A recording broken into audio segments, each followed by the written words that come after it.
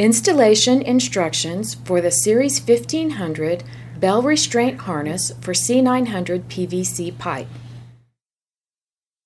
Step 1.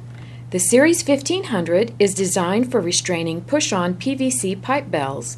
It has a split serrated restraint ring on the spigot and a split serrated ring behind the bell. Step 2. Assemble the push-on joint per the pipe manufacturer's instructions. Step 3. Install both halves of the serrated ring around the pipe behind the bell, tapping each half into place. Make sure that the complete ID of the ring is touching the pipe before installing the side bolts. Install the side bolts and tighten evenly to 110 foot-pounds of torque, 60 foot-pounds on 4-inch and 6-inch. Step 4. Remove the side bolts from the second serrated restraint ring.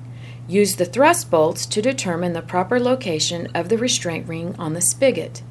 Allow enough room on the thrust bolt to fully engage the nuts. Step 5. Install both halves of the restraint ring at the proper location, tapping each half into place.